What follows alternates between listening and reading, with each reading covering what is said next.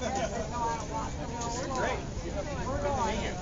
Sarah with OCTA Public Communications Team, and this is our first podcast. We're here in beautiful San Clemente to dedicate the opening of the San Clemente Coastal Trail, where beachgoers and surfers can now access the coastline safely while crossing the tracks.